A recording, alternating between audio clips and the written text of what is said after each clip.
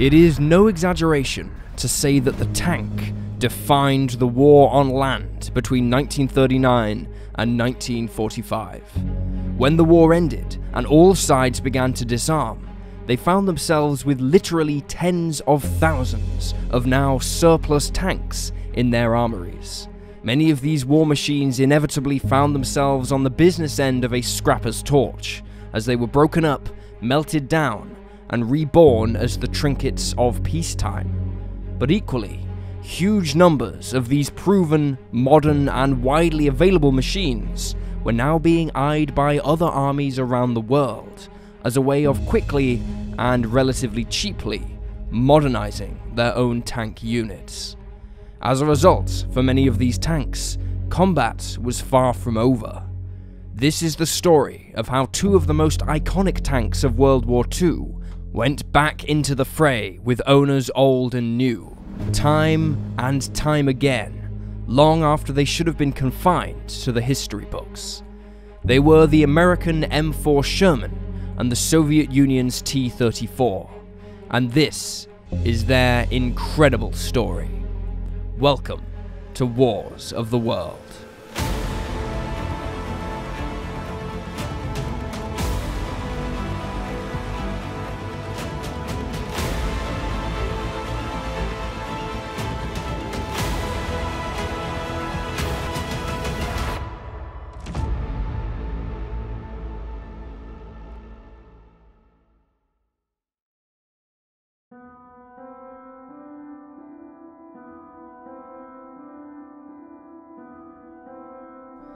Unlike the glamour of fighter aircraft or the spectacle of mighty warships, tanks have often been sidelined in the admiration of the wider public.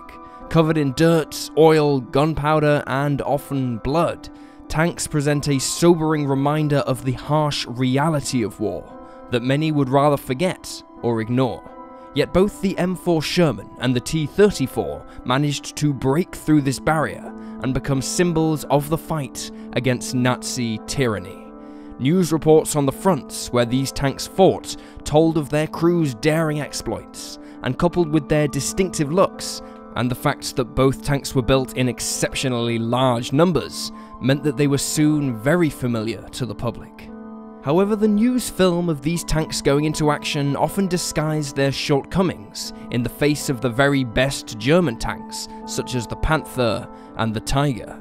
Even the T-34, with its famous sloping armor, was at a disadvantage when staring down the barrel of the Tiger's 88mm gun.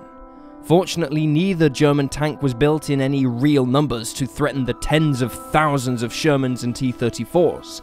In fact, it was the Allies' ability to mass-produce both tanks and adapt them to newer threats that made them both such a success.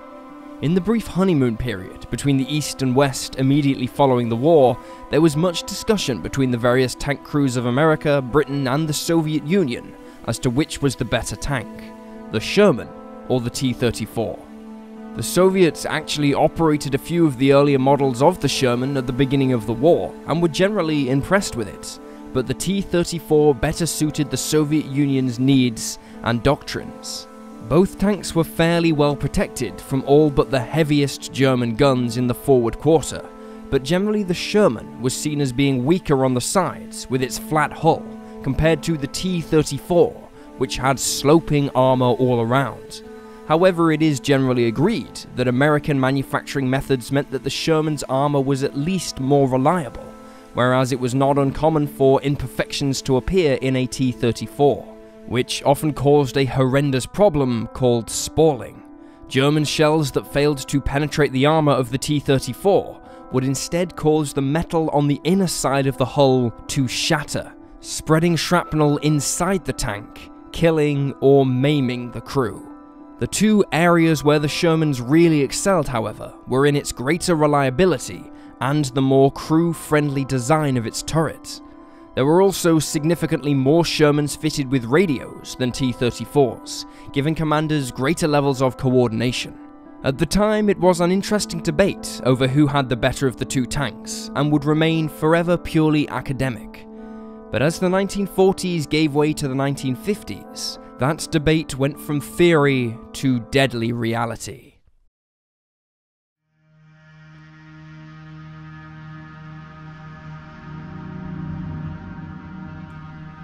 In the immediate aftermath of the Second World War, the empires of the Old World were struggling to either keep hold of their possessions or conduct an orderly withdrawal that didn't see them go over to the communist world.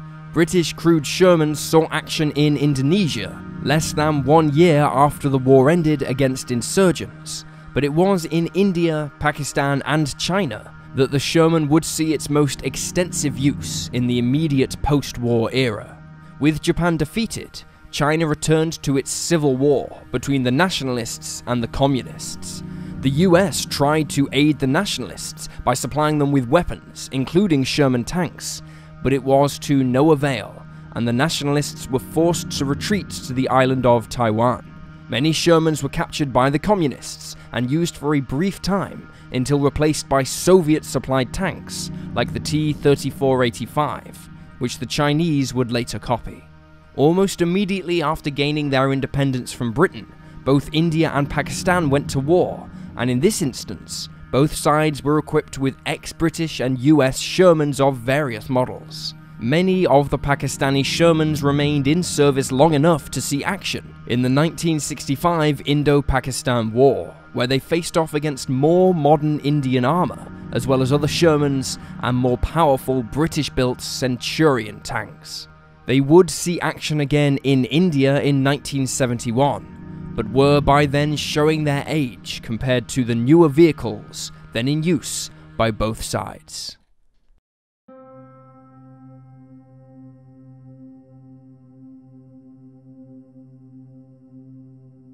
Divided between North and South after World War II along the 38th parallel, the communist North Korea invaded the South on June 28, 1950, with the material backing of Joseph Stalin, who trained and equipped them with the 85mm gun-armed versions of the T-34.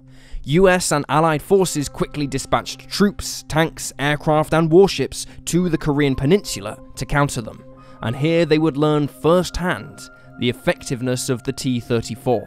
American troops fielding the trusty old bazooka found that the T-34 was almost impervious to bazooka rounds, save for a few exceptions.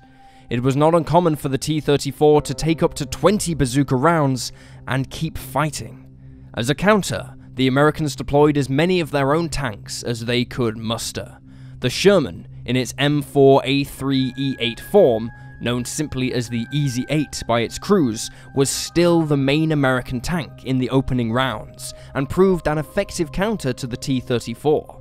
Despite their respective advantages and disadvantages in design, it was found that both types were equally lethal to the other, but superior training and the adoption of higher velocity armor-piercing rounds tipped the fight in the Americans' favor. However, they never underestimated the T-34, and always treated them with respect, even when more powerful American tanks joined in the fight, like the M26 Pershing and the M46 Patton. With the addition of intense air support, the US and their allies were able to turn the tide on the T-34. But fighting other tanks is only one part of a tank's mission.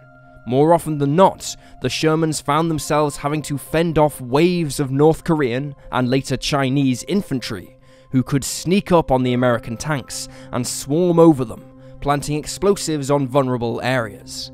It was not unheard of for so many North Korean soldiers to be clambering over a tank that Allied tanks would have to strafe each other with machine gun fire, or simply keep rotating the turret to brush them off.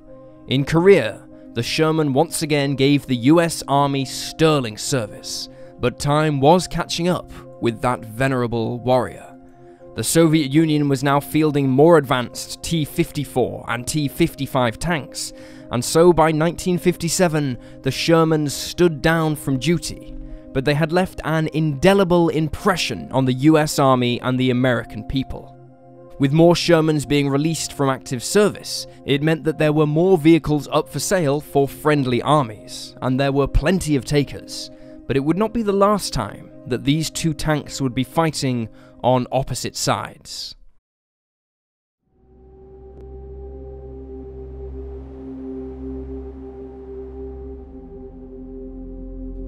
Perhaps one of the more interesting users of the Sherman in the post-war world was the French gendarmerie, one of two national police forces in France, which, while being a branch of the French armed forces, functions under the jurisdiction of the Ministry of the Interior. France began phasing their Shermans out of frontline army service in the second half of the 1950s, by which time France's own indigenous tank manufacturing and design program was well underway. However, this period of history was a turbulent one, and France was continuously engaged in wars to hold on to its crumbling empire in Asia and Africa. The French suffered a humiliating defeat at the hands of the Viet Minh in Indochina, modern-day Vietnam, and were then immediately thrust into a battle to hold on to Algeria.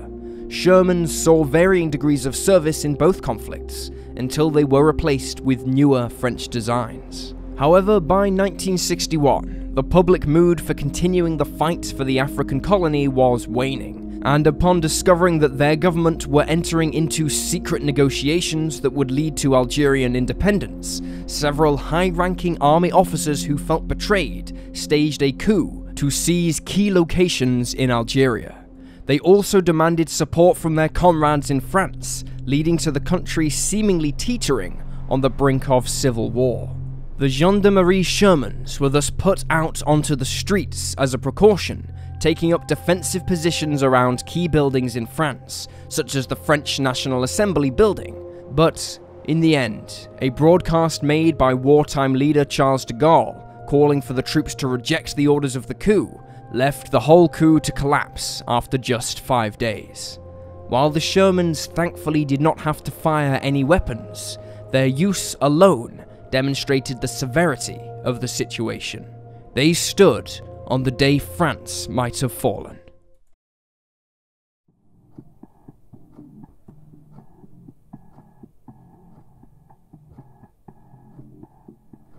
From the moment the Jewish state of Israel was born in 1948, it has been a hotbed of destruction and conflict. Desperate for any weapons they could get their hands on, the Israelis snapped up tanks from any source they could find, even if they were hopelessly obsolete.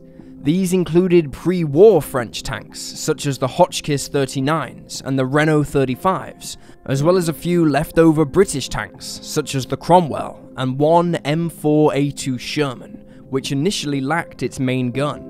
Recognizing the effectiveness of this tank, the Israelis began scouring the scrapyards of Europe for more, and acquired 30 M4s from Italian scrapyards, which the Israelis rebuilt to fighting condition, before sending them out to battle their new Arab neighbours.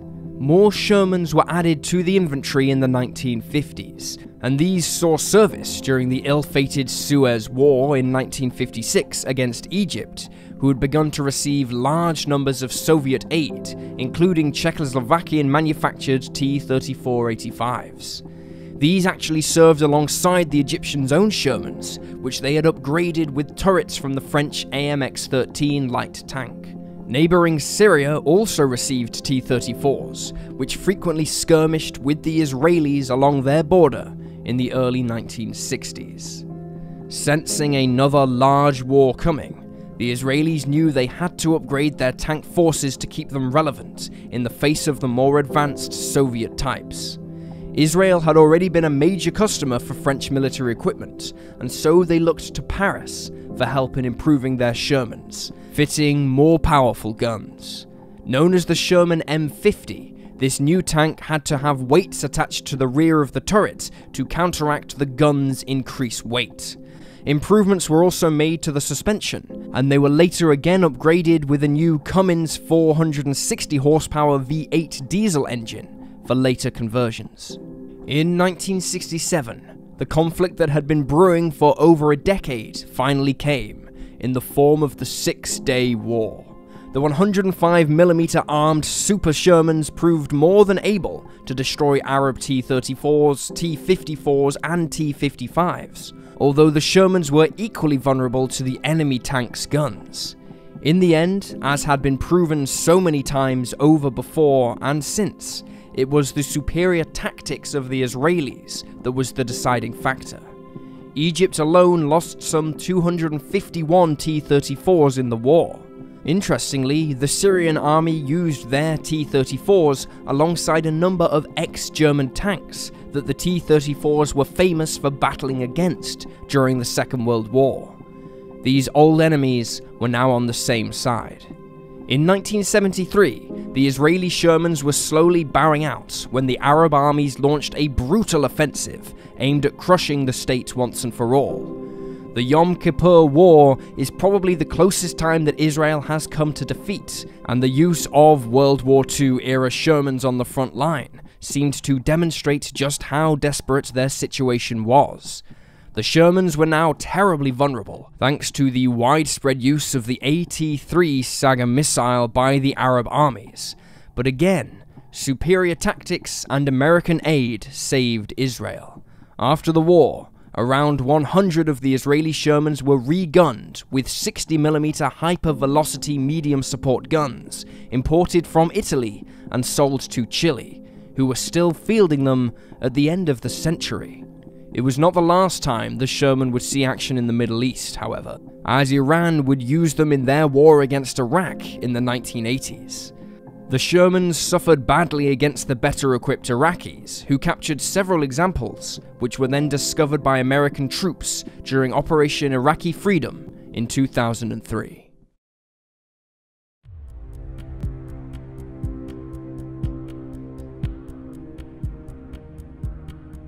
Cuba purchased 7 Sherman tanks from the US to serve in the fight against the communist guerrillas led by Fidel Castro, these seeing action against Castro's forces in the Battle of Santa Clara, where at least one was captured by the rebels after the government forces were defeated.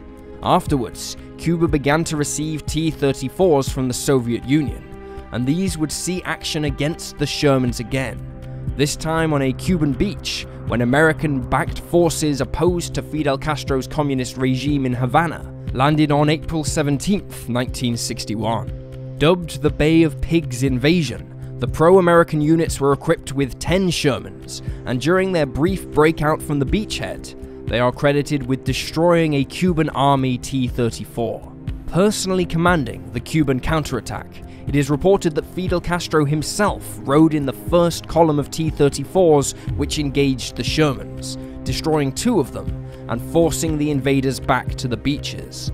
Another Sherman was destroyed by Nicaraguan pilot Ernesto Guerrero, flying a Hawker Sea Fury for the Cuban Air Force. Within just 24 hours, the disastrous invasion was over as the invaders surrendered. Elsewhere in South America, Nicaragua acquired 4 ex-US Shermans to combat the Sandinista National Liberation Front, who were opposed to the government's ruling dictatorship. The Shermans were used in bitter house-to-house fighting between 1978 and 1979, before the government fell.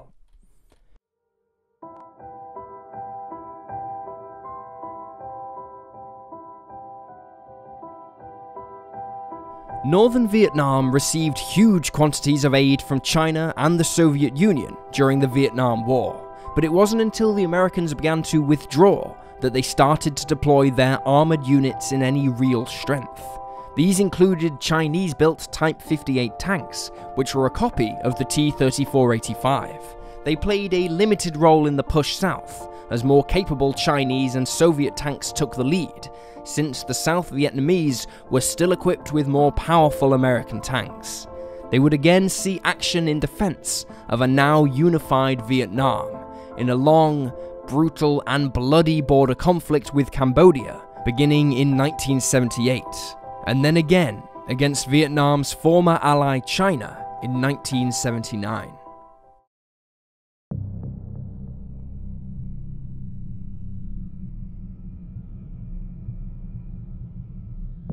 Another less obvious operator of these tanks, this time the T-34, was the Cypriot National Guard. Situated in the strategically important eastern Mediterranean Sea, the island of Cyprus has been divided along ethnic lines for generations between the Greeks and the Turks. Throughout the 1960s, the Cypriot government was engaged in a series of pitched battles with the Turkish Cypriot militia, forcing the government to issue a requirement for armoured combat vehicles, which was satisfied by the delivery of 35 T-34 tanks armed with 85mm guns. These tanks supported a Greek-Cypriot coup against the government sponsored by Greece itself. In defense of the Turkish people on Cyprus, Turkey launched a surprise invasion of the north of the island on July 20th. Although largely outclassed by Turkish forces fielding newer American tanks, Greek-Cypriot T-34s fought pitched battles against the Turkish invasion forces, destroying 2 dug-in defensive positions and 2 M113 armoured personnel carriers on the beach before being beaten back. Despite their best efforts, the Greek-Cypriot T-34s could do little to hold back the Turkish forces, who possessed overwhelming air power and newer anti-tank weapons. At least 12 T-34s were reported destroyed or abandoned in the fighting, which lasted until August 18, 1974, after which the northern Turkish area of the island remained independent from the south.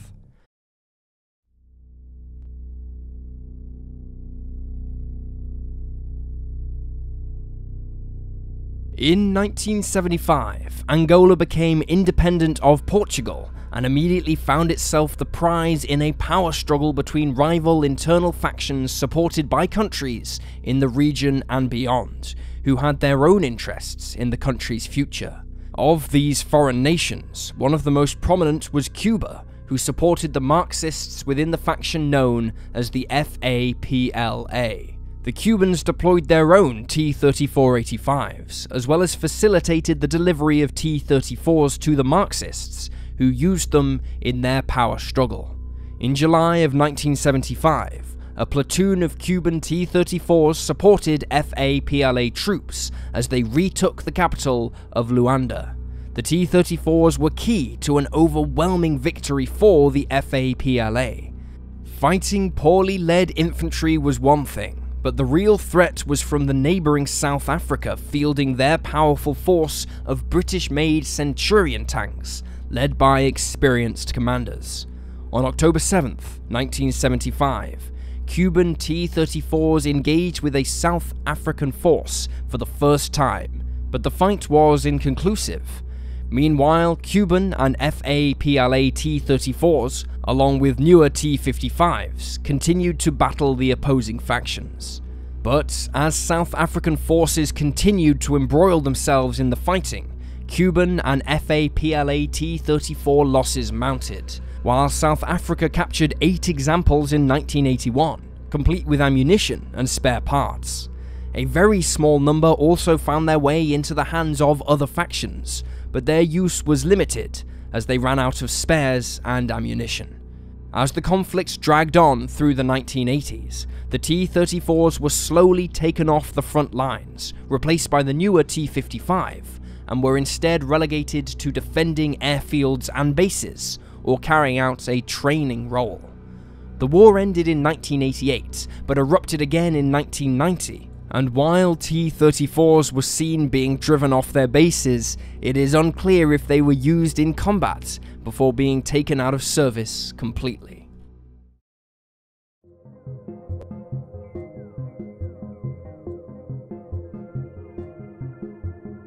Yugoslavia existed in a somewhat unique position during the Cold War.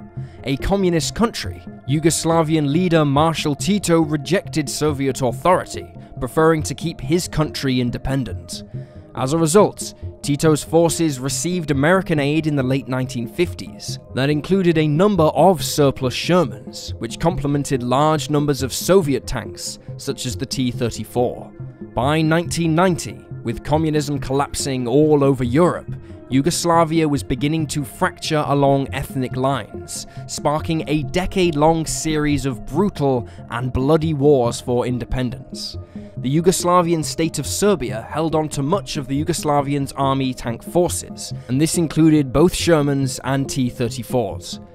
It is unclear what role, if any, the basic Shermans played in the conflicts, but the T-34s certainly saw use by Bosnian, Croatian, and Serbian forces, who scrambled to get hold of any armoured vehicles they could find. being a civil war, many of the combatants were armed with little more than a rifle, and so the 40-plus-year-old T-34 was still useful in clearing towns and villages of militia groups, as well as aiding in the so-called ethnic cleansing. At least one Serbian T-34 was photographed having been destroyed during the siege of Vukovar in 1991, and numerous other examples would be photographed, destroyed or abandoned throughout the 90s, often with crudely painted markings representing their respective factions, indicating they saw extensive use throughout the conflict. Perhaps even more crude than these markings were the efforts to improve the protection of the T-34, particularly with the Bosnian and Croatian forces who had to face off against the often better equipped Serbs. The T-34s were seen covered in anything from sandbags to rubber panels to scrap metal, anything that would reduce the effectiveness of weapons such as rocket-propelled grenades even slightly. One of the more notable incidents involving a T-34 occurred on May 3rd, 1995, when a Serbian T-34 attacked a UN outpost manned by troops of the British Army's 21st Regiment of the Royal Engineers. 6 British soldiers were injured, one of whom sustained life-changing injuries during the incident. When NATO began its air campaign against Serbian forces, many of their T-34s served out their final mission as decoys for NATO air power to destroy, and thus sparing the more capable tanks still in service. The surviving T-34s are widely believed to have been withdrawn from use by the new countries that once made up Yugoslavia by 2002.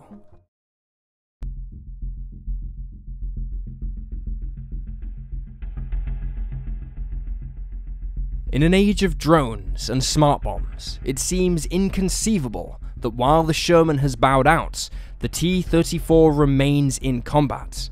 But it is, in fact, true. T-34s were still being used by various factions in Afghanistan prior to the US-led invasion in 2001. These had been delivered for use as internal security vehicles during the days of the pro-Soviet government in the 70s. But invariably found their way into the hands of warlords and tribal leaders. It is unlikely that any survive today. Technically, the Vietnamese Type 58s remain in service to a degree, but are based on the disputed Spratly Islands, where they have been dug in and used as static defense posts. It has also been claimed that at least one T-34 was returned to service by pro-Russian fighters in Ukraine in 2014. After it was pulled down from the pedestal where it was being displayed, although information on its actual use is sketchy. Most people believe it was a symbolic gesture by the rebels, rather than a serious attempt to get into a fight with the Ukrainian government. However, it was in 2018, amidst the Yemeni civil war, where the T-34 once again answered the call to arms. Yemeni forces using the T-34-85 are understandably weary of the 70-year-old gun exploding when being fired, and thus killing the crew, so much that they have resorted to fitting a ripcord that can allow them to fire the gun from outside of the turret. Thus the tank has become known as the Ripcord T-34. It is incredible to imagine that the T-34 is still in combat, given that during World War II, the Soviet army considered any T-34 which survived driving more than 1,000 kilometers to be almost elderly. It is a testament to solid engineering and man's insatiable propensity for war. And there you have the tale of the great tanks of World War II, a legacy far longer than anyone would have ever believed. Please leave a comment down below with your own thoughts and reactions, and remember to like this video and subscribe to support the channel. Thank you for watching, and I'll see you next time.